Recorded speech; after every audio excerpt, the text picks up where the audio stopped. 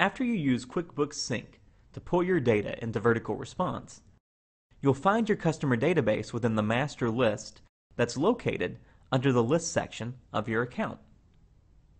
This master list is the home to all the records within your account and can be used to send emails out to your entire database. But what if you don't want to send an email to your entire database?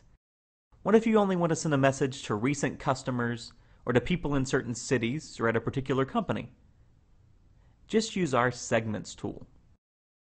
This tool allows you to search through the data in your master list to create smaller, more targeted lists.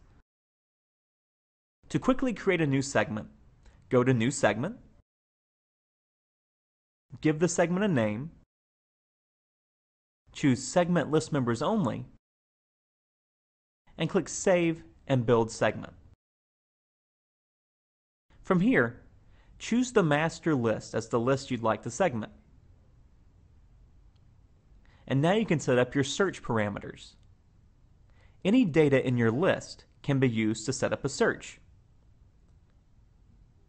So if I wanted to find all my customers who match a certain sales rep, I could, for example, do a search for intuit _sales _rep _full _name equals Amanda Smith. Once your own search is set, click Save and Get Results. This will bring up a preview page.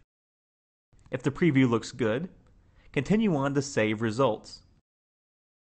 Here you can give your list a new name and then click Create Lists. Now your new list segment will be viewable from the Mailing List section and available for use in any email you send out.